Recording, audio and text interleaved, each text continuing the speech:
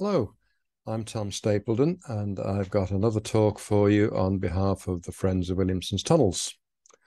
This time, the talk is going to be about some exploratory work that we undertook back in 2017 off our normal site, which is the site of Joseph Williamson's own house. The site we're going to look at is right next door, and just show you this slide here to start off with. This is an overhead view looking down on part of Mason Street, the street where Joseph Williamson's house used to stand. That's Mason Street running along there, and this is the frontage, or part of the frontage, of Joseph Williamson's own house, the only bit of his work above ground that still remains, and it still looks like that now today. But all the buildings behind here replace Joseph Williamson's house, this one number 40 and 42 Mason Street, and the adjacent house number 44. They were all knocked down apart from this bit of frontage in 1936 when P.M. Williamson's garage company moved into the site, demolished all of the buildings that stood there, put up by Joseph Williamson, and then put up more modern buildings covering the whole site right back to the back fence. And this is what you see here in the 1990s, probably late 1990s, when the buildings have been vacated, became derelict, and were due to be pulled down in 1999. On the left is the factory of a company called Merseyflex. This building was demolished in 2019, and that one is right next to the railway cutting, Edge Hill to Lime Street, on the little triangle of land in that corner there. On the other side of the Williamson House site, we have this large factory building. This was the factory of Magnet and Southern's joinery factory. That was pulled down in January 2016, I think. And all three sites belong to Liverpool City Council, and they are now all vacant sites. We hope we are safe sitting here in the middle, but nothing so far drastic has been done with the site either side of us. Hope it stays that way. This is a portion of an army plan drawn up by the territorials in about 1880 to show some of the tunnels that they knew to exist underneath the land that they occupied. Now, this central green triangle is our Williamson House site. This red triangle, did I say triangle? This is a rectangle, the Williamson House site. This red triangle on the right of it is where the Merseyflex factory stood, and this area, it's supposed to be in blue, but it's not very clear, is where the Magnet Joinery factory stood. And below the Magnet Joinery factory, we believe somewhere in this area is one of Williamson's largest structures, if it's still intact, the one we call the Great Tunnel. And it's been the holy grail for us. We've been searching for it for years, and we still haven't managed to find it. But it should lie somewhere below this land. Here's an overhead view looking down from the new multi-story car park that's standing on the land below us now. This is looking almost straight down. Williamson House site here. The house frontage still standing there, where the Merseyflex factory stood to the right. And this large area here is the site that did house the Magnet factory until 2016. And we believe that the Great Tunnel is here, somewhere underneath this stretch of land. It's difficult to see looking straight down on it like this, but there's a long, very high brick wall holding up this land. It's about 4 or 5 meters high, I think. So all the land in this area has been built up from its original slope, and it's that wall there that's holding it up. We tried digging in through this wall, lower ground, to get into the Great Tunnel, but we failed. This was several years ago. Anyway, we moved into the Williamson's house site in the very end of 2016 with permission to start excavating and emptying out the chambers that lay below. we were finally given full access and permission to excavate in November 2016. So during 2017, we were working on various fronts, clearing out cellars just below the surface, clearing out the massive kitchen area that we uncovered, the banqueting hall, and this, our sandstone chamber. This is the chamber that people used to have to go down into with a long ladder, 7-meter long ladder, and then make their way down to the banqueting hall via the gash. This we call our sandstone chamber. And we're in the process of excavating this sometime in early 2017, I think. We've taken most of this material out now, right down to its floor, but we're in the middle of the process at this point. And of course, this always intrigued us, a smaller brick arch built into the end of the sandstone arch. And we always assumed that that tunnel continued, or rather we assumed that it was the tunnel, and it continued onto the magnet land beyond, and would probably lead us into the Great Tunnel. So in early 2017, we started negotiating with Liverpool City Council and asked them if we could have permission to go onto the site and have a dig to see if we could find out what lay beyond this brick arch here. And they gave us permission. We got on the land in April 2017 with the digger. We only had it for a couple of days, and we went straight to this spot on the other side of our fence. And this is where the sandstone chamber lies, behind this piece of brick wall. The diggers dug quite a deep trench coming down from behind the cameraman here, so you could walk comfortably down into this trench. And it's amazing how much stuff comes out of what you think is quite a small hole. It made a real mess. And that's the sloping ramp where we were able to walk down to the position that was right behind that sandstone chamber end wall. And there's another angle. I think the top of the roof of the brick arch at the back of the sandstone chamber should be just about visible at this point. We found another interesting thing in the process of digging out this trench. That is brick wall, quite definitely. And this is the boundary wall between properties, between Williamson's house and the houses he built on the land adjoining back in the 1800s. But we found at this point here, I think, a rather interesting piece of wall. This is made of sandstone blocks, neatly cut sandstone blocks. And some of them, in fact, have, it's difficult to see from this picture, but they've got the nice Williamson pattern carved onto them, like a picture frame. Very carefully made piece of wall. And we didn't know what to make of it. But this picture doesn't really show it, but this brick wall adjoining is perfectly straight, and yet the sandstone wall seems to be sloping downhill, left to right. And we couldn't make out whether this might have been built that way deliberately, which seemed unlikely, or whether it was leaning down that way because of some kind of subsidence, because of what was going on down below. We did, at a later date, have another dig on the other side of our fence, on our own land, on the house site, behind here, to see if we could find any sign of a building or this wall or any other walls. But we didn't actually find anything, so it was rather odd. We've not made any sense of that. In fact, there are a lot of things we haven't made sense of here.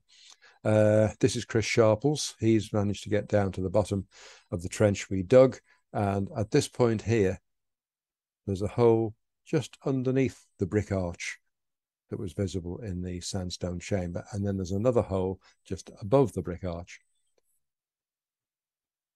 Well, this should be a short video that Chris Isles made on that day. Coming down the trench that you walk down. Here's the brick arch here, looking underneath it into the sandstone chamber.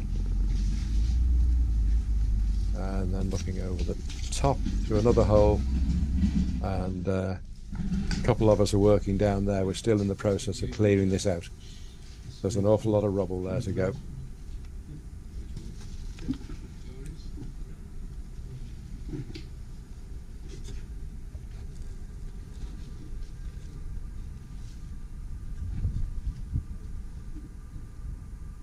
That's it, I think.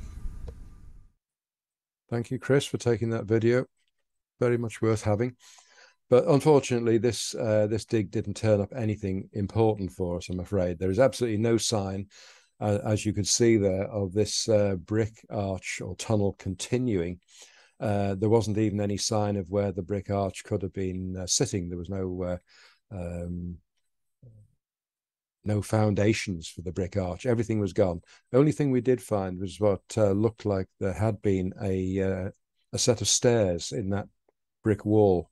You could see where the stairs had been set into the side of the wall above the sandstone chamber, and we saw various pieces of broken up sandstone steps. So we think there'd been a staircase going down there, but no sign of this thing continuing as a tunnel. So it definitely doesn't go into the Great Tunnel at that point.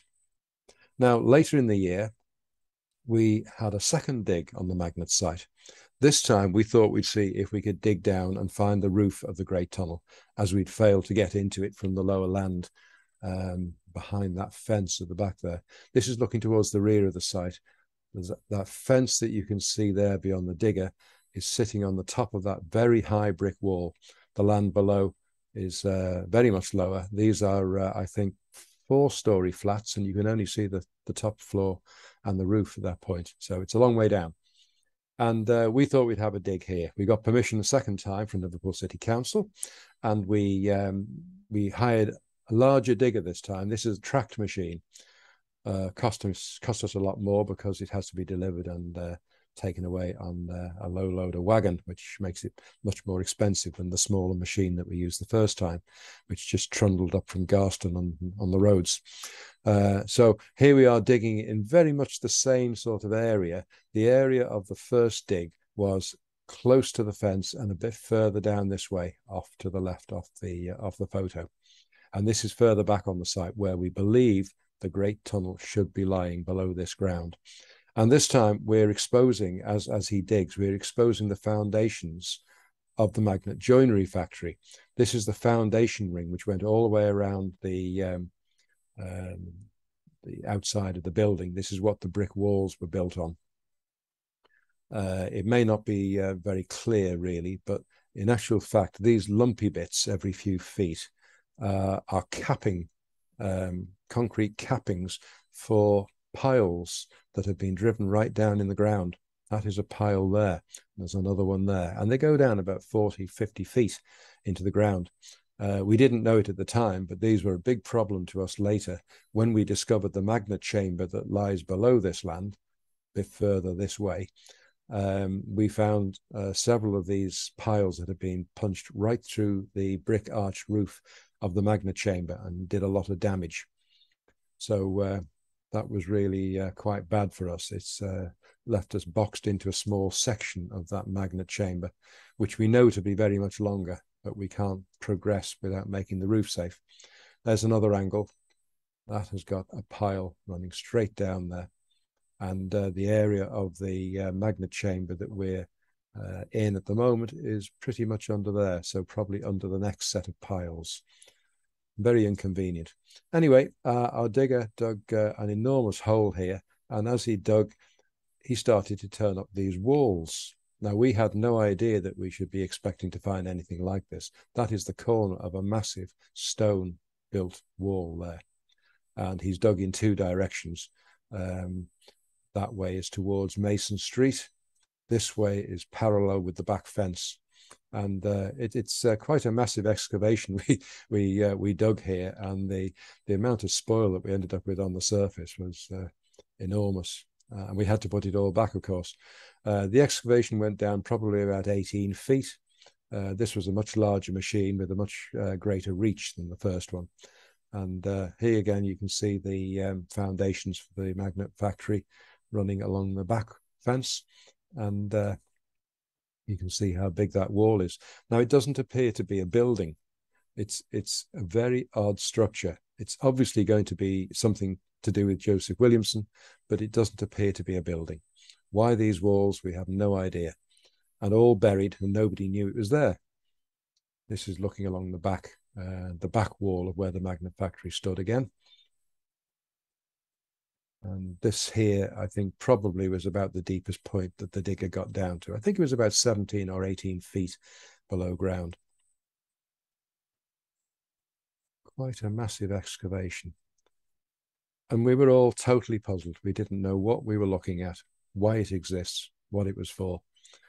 So if anybody can think of any ideas, we're open to ideas, because there was not supposed to be any kind of a building on this land that we knew of.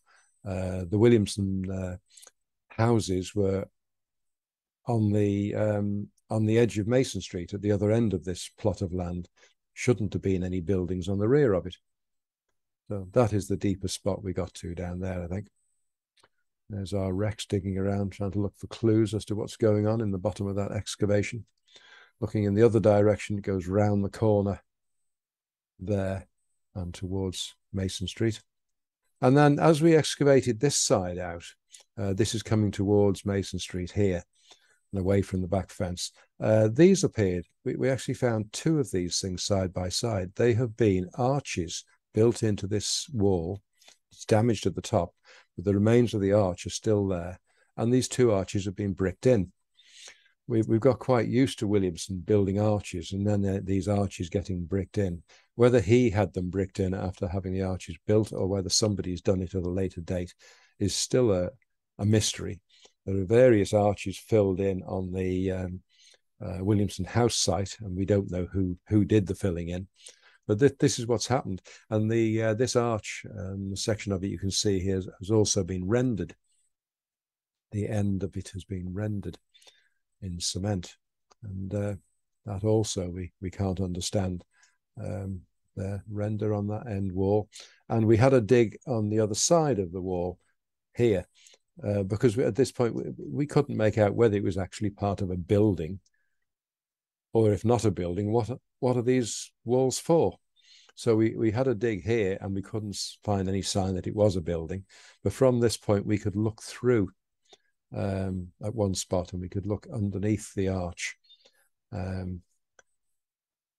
And the inside of the arch has turned out to be rendered as well, which is odd. There was a rather interesting little cutout in this corner. Although the bulk of the arch had been bricked up, the second one, by the way, is almost totally gone. There's a little bit of rendered arch there, but it went over like that. Most of it has disappeared. But it has been a complete arch. We could see it well enough to know that it had been. One arch there, a second one a bit further on, side by side. Very odd. And in that hole in the brickwork of the first arch, there's a rather interesting inset piece of brickwork, curved brickwork. It's very difficult to get a feel for exactly what this is you're looking at. But in 3 dimensions, it was a very interesting bit of curved brickwork set into the wall. Very odd. There it is again. I have no idea what it could be. But as it happens, some of us several years ago had a nose around on a building site just up FoWT's Road. It's just a couple of 100 yards up from Paddington, where an old building had been demolished and they were about to start building something else to replace it. This building had a cellar below it, and they cleared out right to the base of where the cellar had stood. And it was a completely empty site when we accidentally found our way in and had a look round, because it looked a rather interesting site. And in that site, we found this, which is so similar to the thing we've just been looking at, but this is actually more intricate. This is built into the side wall of what was a basement. There were some what looked like tunnels going under the pavement of FoWT's Road, but they didn't go very far. But this one was in the side wall. If you stood in front of this and looked at it, it would really mess with your eyes. In 3 dimensions, that brickwork is so incredibly clever, the way they've done that. And that's the only thing that I've seen that was anything like what we were dealing with there on the Magnet site. There's that little bit of arch that still exists of the second arch. And then looking from underneath, from behind where we had a dig, you can see that it's been rendered on the inside edge as well. So there we have it. We didn't find the Great Tunnel. We didn't get down low enough to find the Great Tunnel. We didn't find bedrock. We didn't find anything that we were expecting to find. And these strange walls are as much of a mystery to us now as they were when we first looked, and they were certainly quite unexpected. So we now know from a couple of borehole surveys that have been done over the years that from the base of that high wall behind this land, which is a lot lower than this land, borehole surveys have gone down 18.5 meters in the ground before hitting the bedrock. So that's telling us now that there is one very, very deep quarry on that land, and it's all been filled in. And it probably means that the Great Tunnel has been set in very, very much lower in the ground than we ever expected. And we're going to have to find another way to get into it. And it certainly won't be from digging down from the surface as we did here. But still, it was an interesting dig, and we found these walls, and we can keep on puzzling about what it's all about. So that's just about all I've got to show you about our excavations on the magnet joinery factory site. It's still open and empty at the moment. We're hoping it stays that way because we'd like to get back on there for a third time with another digger and dig down to the roof of the magnet chamber, which we've since discovered, and try and assess the damage to the roof where the piles have gone through. And then the plan would be to try and make good the damage so that we can carry on digging through from underneath, because there's a lot more to discover there. So that's about it. That's about all I've got to show you. Thank you for watching.